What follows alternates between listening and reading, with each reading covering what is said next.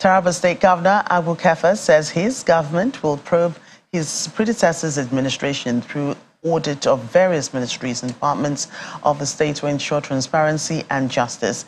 Speaking at an engagement with journalists in the state, the governor, who also declared a state of emergency on the state's education sector, is maintaining that 80% of his cabinet will be made up of young people. According to him, his administration will execute projects based on priorities of communities.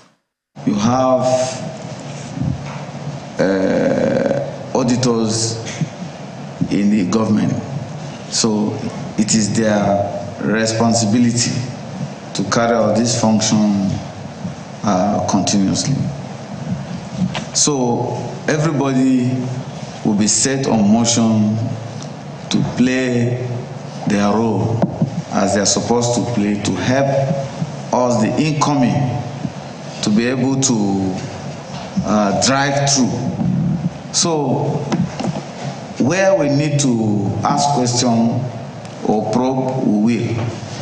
What do you want to do? You want to know whether things were done rightly or wrongly so that you can correct. You also need to know how people were able to make mistakes so that you too avoid such mistakes.